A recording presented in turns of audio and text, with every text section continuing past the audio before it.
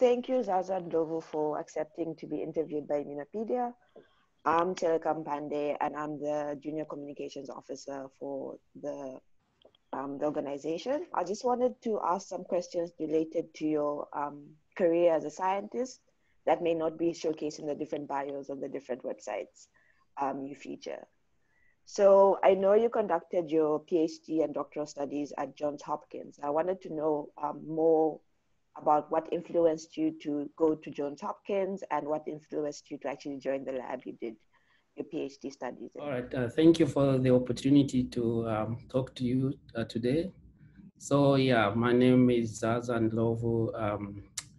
I'm from Zambia, so I did all my undergrad studies in Zambia, and then I was working at the University Teaching Hospital in Lusaka, Zambia, and then with a group from Johns Hopkins that they were conducting research in Lusaka, and then they told me about opportunities to do graduate studies in the US, and they warned me that it was extremely competitive, but they thought that I was talented enough to make it. And so they said if I was interested, I should start making preparations to be able to go into graduate studies. So for somebody that has been trained in Africa to get into the US university for graduate studies, first of all, you have to show competence in English. You also have to pass the GRE exam. So that's a graduate entry exams. And so they're very, very competitive. So I worked on that and took the exam and did well. And before I traveled, I also started to organize some of the work that I was doing in Lusaka and published a paper that helped a lot in getting admitted into the master's program at Johns Hopkins School of Public Health in Baltimore, Maryland. So I moved to the US in 2002, and 2003, I started my master's degree in molecular microbiology and immunology. Mm-hmm. And then I did very well, so I was elevated to a PhD. So I went on to do my PhD there in Baltimore. That's a very good overview. It's really interesting that you highlighted that sometimes it's a challenge for people to go from researching in some countries. I know South Africa might be an exception, but in other sub-Saharan countries, it's quite hard to transition from doing the research in the countries and going to America. So that's really great overview. After you finished your PhD, you went on to conduct a postdoctoral studies at Harvard. And ironically, this week is Postdoctoral Appreciation Week. And sometimes we may forget, especially when you become like a senior PI, how hard or how enjoyable postdoc was. So I wanted to know a bit about the challenges and strengths you experienced transitioning from a postdoc to a principal investigator. Yes, so after I finished my PhD at Hopkins, I always wanted to come back to Africa. So I was looking for labs that had links with Africa. And so I came across the lab of Dr. Bruce Walker, who was a T-cell immunologist working on HIV, and they had strong links with a group in South Africa at the University of KwaZulu-Natal.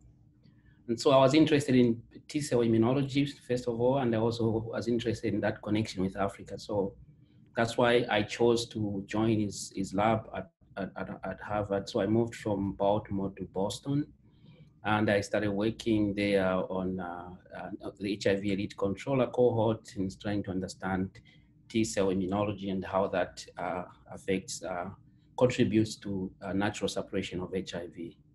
And then from then on, after I finished my postdoctoral fellowship, I was promoted to a junior faculty position at Harvard. And then I chose to come and set up my lab in Africa. And so I had that opportunity, and they already had the facility at the University of KwaZulu-Natal that they helped build and capacitate. So they had the equipment, they had the infrastructure for me to be able to come and set up my lab. And so I moved back to Africa in 2012, I think. Yeah. So it's great that you moved back to conduct research in Africa. So when we talk to, or when I've interviewed a few scientists who have transitioned from doing their graduate studies and their postdoctoral training in America, then moving to different institutes in Africa, they do highlight some challenges. For example, they say like in America, you'd get a reagent in like 2 days. But in some countries, that can actually extend to like 2 months, and that can negatively impact the pace at which you conduct your research. So I wanted to know what challenges and benefits do you think you have experienced doing your research in South Africa that you may not have experienced while you're in America? One of the challenges of course, the obvious challenge of reagents is common to everyone. But my own unique challenge when I first moved to South Africa is that I was looking to build my group. So I was recruiting students, and initially I was looking for students that had an immunology background. And I looked very hard and wide and did not find a single student that had any prior experience in immunology. So that was kind of a wake-up call. Then I re-strategized and just decided to hire anybody that was really smart, and I was going to train them. And that's what I did.